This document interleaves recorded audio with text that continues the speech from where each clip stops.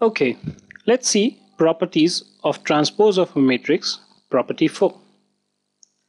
Now this matrix property says that AB transpose is equal to B transpose into A transpose. Or in simple words, transpose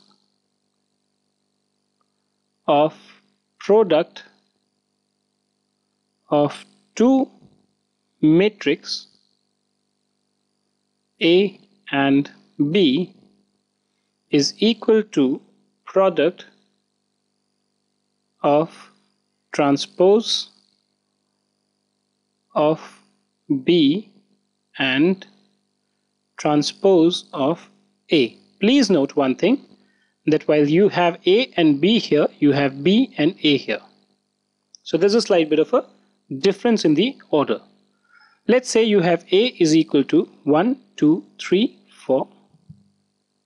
Okay, and you have B equal to 5, 6, 7, 8. Now for these two values, let's try to see if this property holds true. So you have AB transpose. Now for this, first you should find out what's the value of AB. Right? For that, you need to multiply these two with these two. Right? So 1 into 5, 5 plus 3 into 6, 18. Then first row into second column. So first element with the first element 1 into 7, 7 plus 3 into 8, 24. Then 2 into 5, 10 plus 4 into 6, 24. 2 into 7, 4 into 8. So you've got AB equals to 23, 34, 31 and 46. Right? And the transpose of this is going to be the transpose of this matrix. So you convert the first row into first column. So 23, 31 becomes 23 and 31 in a columnar format. And then 34, 46 becomes 34 and 46 in column 2 format. Right? So this is basically your left hand side. Let's do the right hand computation, which is B transpose into A transpose.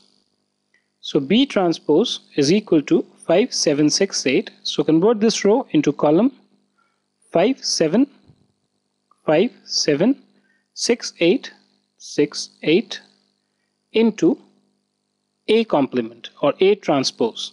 1, 3 becomes 1, 3, 2, 4, 2, 4. Right?